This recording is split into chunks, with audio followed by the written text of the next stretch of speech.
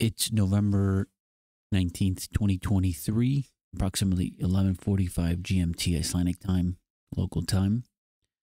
We are looking at the Reykjanes Peninsula earthquake activity, and we have received one earthquake that registered at 3.7. Actually, you can see the star here, and this is in the area more of Draganalsfjall, Kaler area,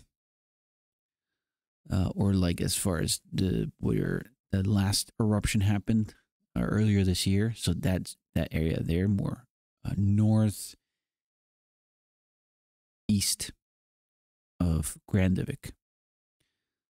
So now that's kind of where maybe things are picking up, but not too dramatic. Like, let's not go too crazy because it's still kind of very, very quiet. So nothing crazy. And you can see as far as the amount of earthquakes between the first 4 hours of the day are not as many as before.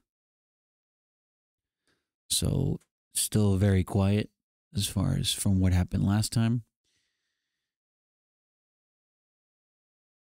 And there's still no significant signs of the magma tunnel that runs under Grindavik of having any eruptions or anything of that sort opening up in the middle of the town. So we are still just observing and waiting, but I wouldn't hold my breath on it. This could be just something that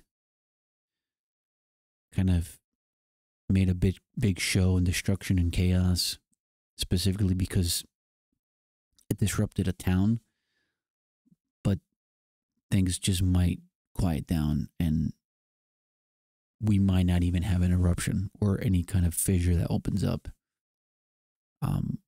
We do see a sinking of that area in Grindavik, so the surface is slowly sinking, which is not good. So for now, we just observe and wait, and it's mostly right now the damages in Grindavik that are the biggest thing. The cracks, the homes that have been destructed, and the people that can't just go into town to do their everyday business.